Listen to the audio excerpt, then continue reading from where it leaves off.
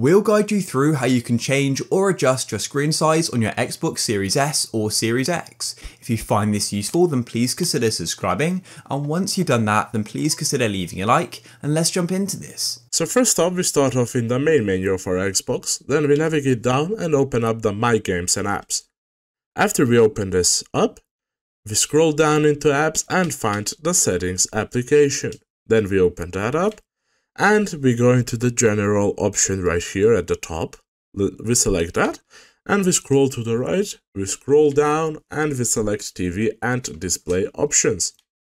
Then, when we get in here, we swipe to the right and we go into the Setup section. We swipe down once, and we open up the Calibrate TV option. Now, here we have a lot of different things that we will take care of, but since we're only looking for adjusting the screen size, I'll skip over to that part. And here we are. Here we have the aspect ratio and sharpness of our display. The goal of adjusting your screen size is to achieve and be able to see the green line right here.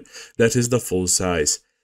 You can adjust the screen size on your Xbox only by doing it on your device. What I mean by that, you should change the size or the ratio on your TV or on your monitor. For example, I'll show you how to do it on my monitor. I press one of the buttons so the menu pops up. Then I select this and I go into the Picture Advanced mode. Then I swipe to the right and I scroll down until I get to Display mode.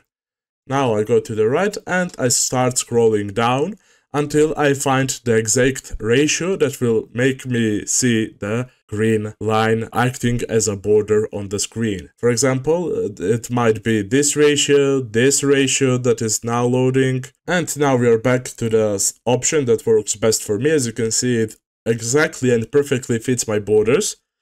It's 16 by 9 and it fits everything really nice. That is it for this video. Thank you for watching. See you in the next one.